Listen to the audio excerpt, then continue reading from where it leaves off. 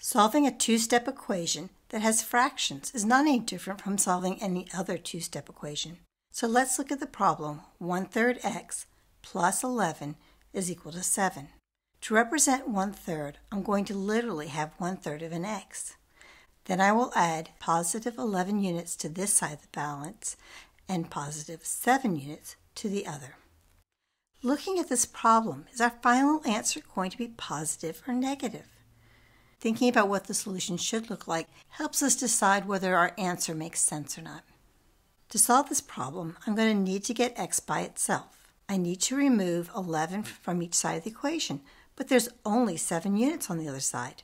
So I will need to add negative 11 to both sides of the balance, or on paper, I will need to add negative 11 to both sides of the equation. 11 plus negative 11 equals 0, and 7 plus negative 11 is negative 4, leaving 1/3 x on this side of the balance and negative 4 on the other. I wonder what a whole x would be. Well, I know that 1/3 x is equal to negative 4, so 2/3 x is equal to negative 8. And if I add another third of an x, I would get another negative 4. Well, 3/3 is the same thing as 1. So 1x is equal to negative 12. If I was to do that on paper, I would simply multiply both sides of the equation by 3. 3 times 1/3 is 1, and 3 times negative 4 is negative 12. Did you realize that the answer was going to be negative?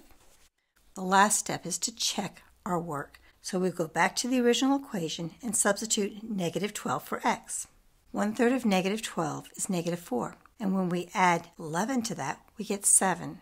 So there's 7 on both sides of the equation. Therefore, it balances and the problem checks.